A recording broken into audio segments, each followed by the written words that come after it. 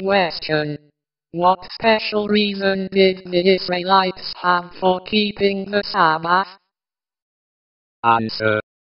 And remember that thou was a servant in the land of Egypt, and that the Lord thy God brought thee out thence through a mighty hand, and by a stretched out arm. Therefore the Lord thy God commanded thee to keep the Sabbath day. Deut. 5:15. Note in their bondage the Israelites had to some extent lost the knowledge of God, and departed from His precepts.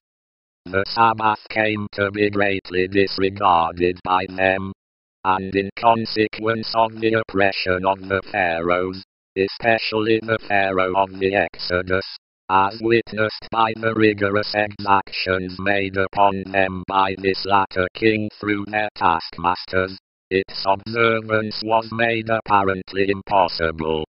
Cx 5:119.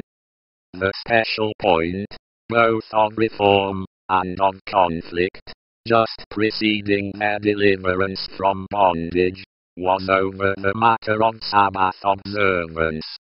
Moses and Aaron had shown them that obedience to God was the first condition of deliverance.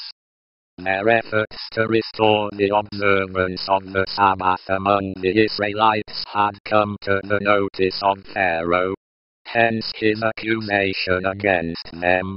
Wherefore do you, Moses and Aaron, hinder the people from their works? Get you unto your burdens.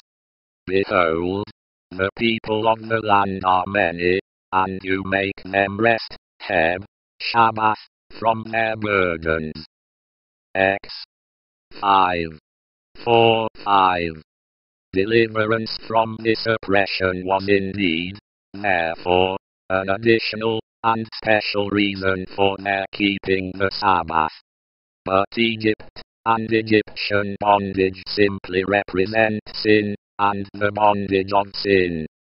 See Rev 11:8, Hosea 11:1, Matt 2:15, Zech 10:10.